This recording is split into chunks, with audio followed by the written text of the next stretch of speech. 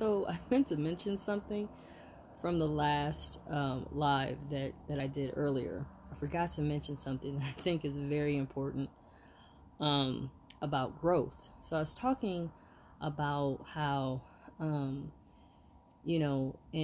my past love affairs, there was a growth issue. And the growth issue was based upon me not really being in tune with my own growth, right? So I was talking about that. Well, here's the thing. When we're in a love affair, it's so important that we are not being mindful that it sometimes takes patience for your partner to start to grow. So I guess here's the thing. So when we have love affairs, we're in love affairs with another person, right? And let's just compare it to plants. So when we are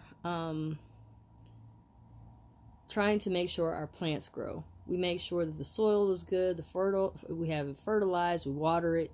All of those things are important because the root to the plants have to be in great order. So we want to make sure of that. But here's the thing. You need to know, is my lover in the right environment for growth? So what I mean by that is, what does their friendships look like? Do they have a lot of girlfriends or guy friends around them that are growing? Or are they around a bunch of friends that are not only smoking weed, but are amongst a bunch of group of people that are nothing but weeds? There's no life in them. This can stifle your partner's growth.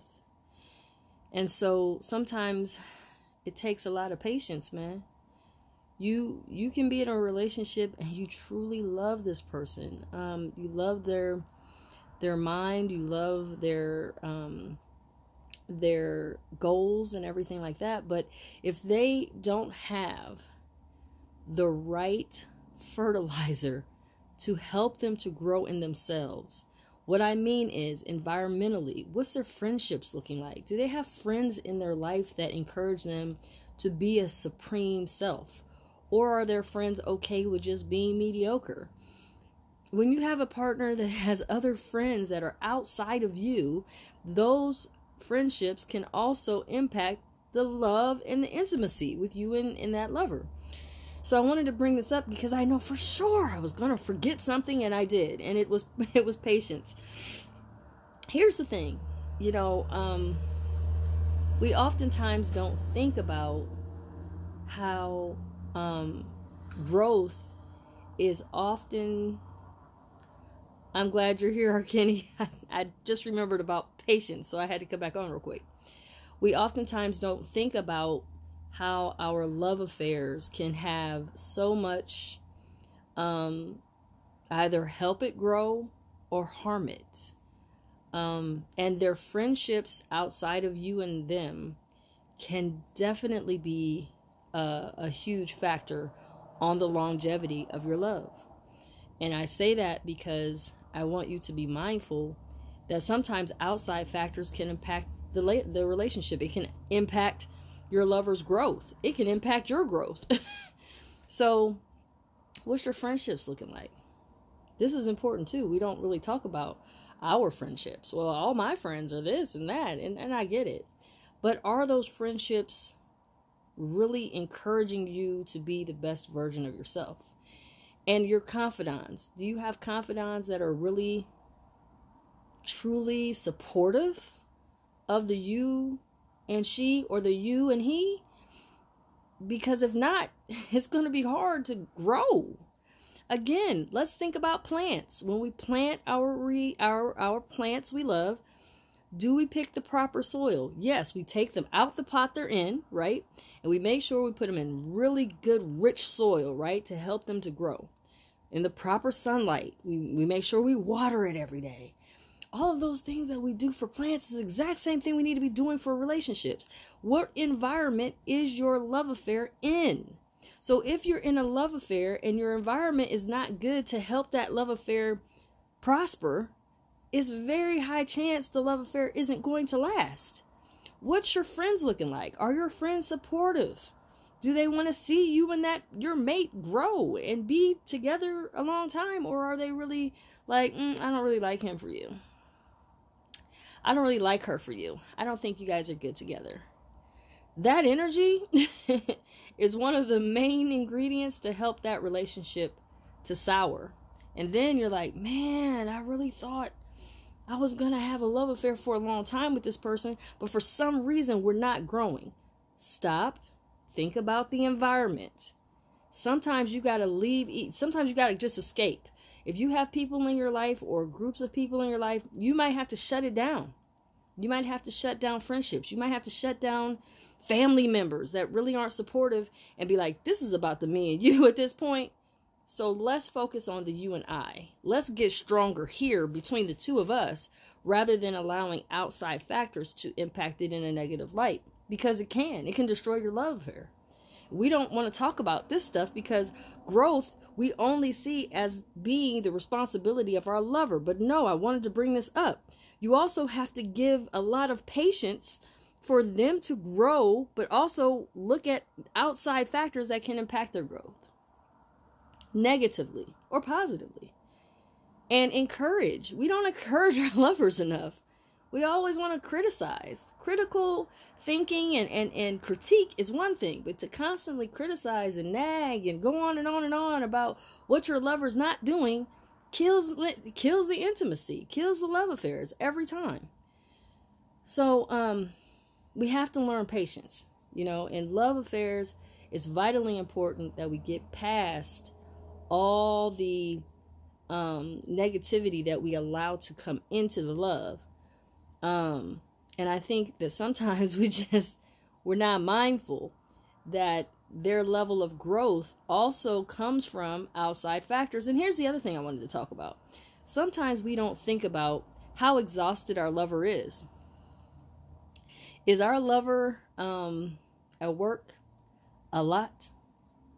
I'm talking about all these hours, 16-hour days, and then coming home and just wanting to sleep, and they're fatigued, they're tired, they're exhausted, but you want to see them grow. That's, again, not the soil for that, because their exhaustion and them being tired and fatigued and not getting enough rest and sleep really takes away from their motivation, their internal clock and their internal motivation to grow, because they're so overly consumed with that outside obligation of work.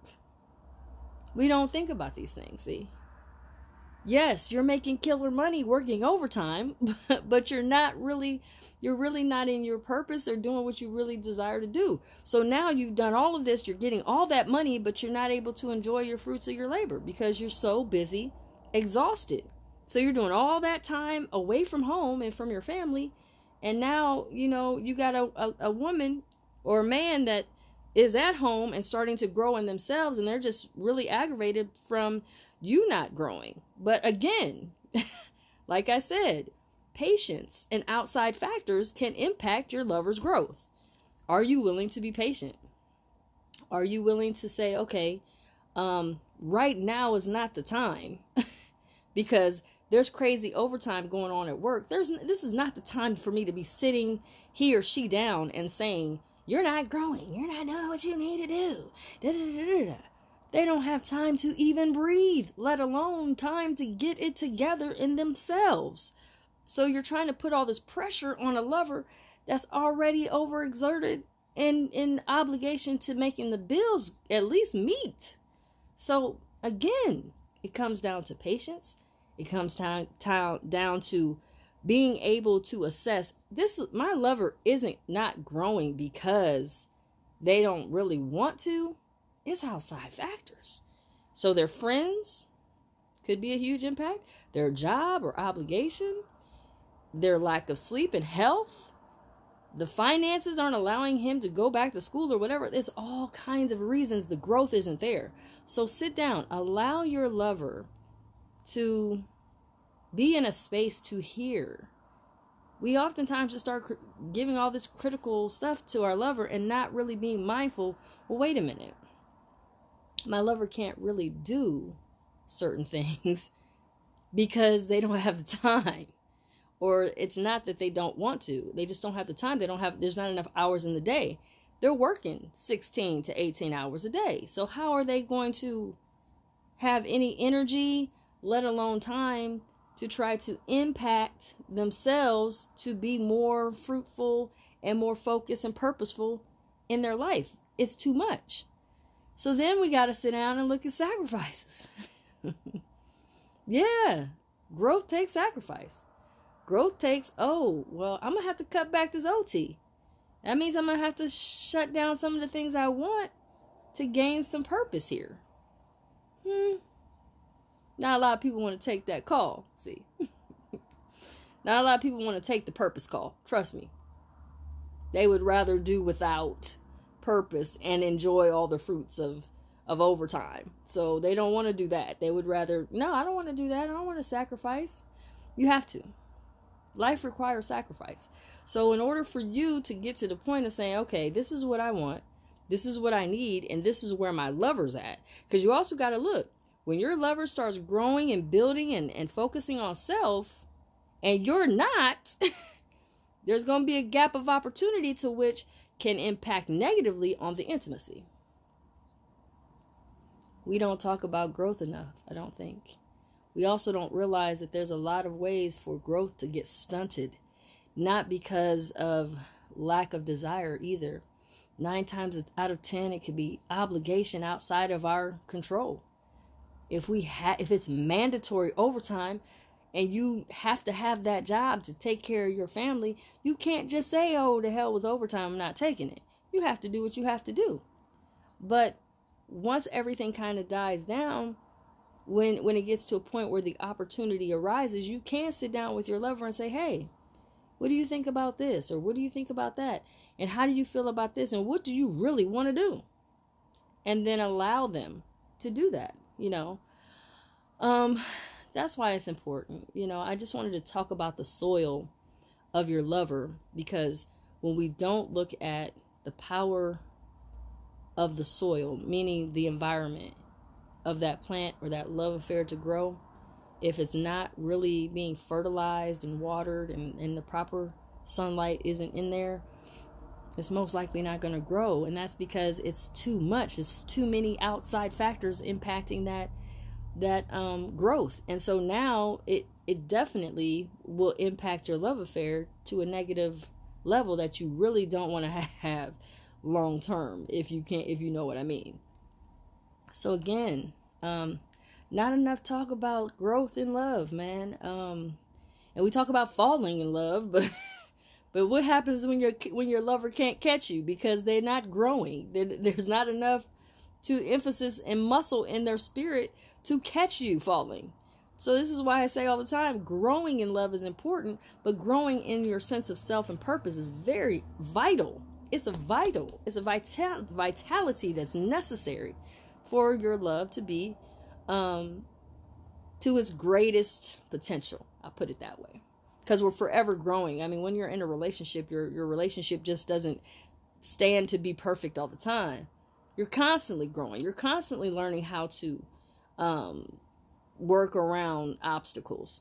Thing is, a lot of times, you see lovers that are divorcing after 30, 40 years. You're like, damn, you don't went this long and now you're over? Yes, because there still has to be ways to which you both agree that there's some certain things that we got to work on, and we have to see, is our love affair growing in each other individually and then together? Does your vision still match mine? That should be, till death do you part, you should always be asking that question. Do we match? As far as mind, heart, soul, are we on the same page? So that's important. Again, patience. Patience is vital. I'm telling you now, you have to have patience when it comes to your love affair. If you don't have the patience, a lot of times the love affair is not going to last. Because if you're not looking at each other with patience and allowing them to grow and do what they need to do, you're going to fall short of just having that glue to hold you two together, unfortunately. So anyway, make sure you share this video. Also remember, tonight I will be going live and talking about the 5 ways to save. And so our Kenny made something. He said here, he said he and his lady even discussed the times that they'll have time to themselves. Prime example. Yes, our Kenny, that's very important.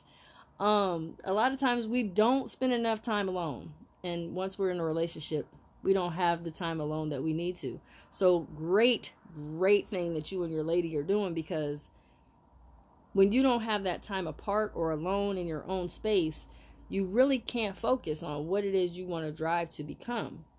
And when that focus is lacking, then when it comes time to you two trying to combine a life together and grow together, there's no real centering in your soul and spirit about, this is what I want, and I know this is what I want for me, in place.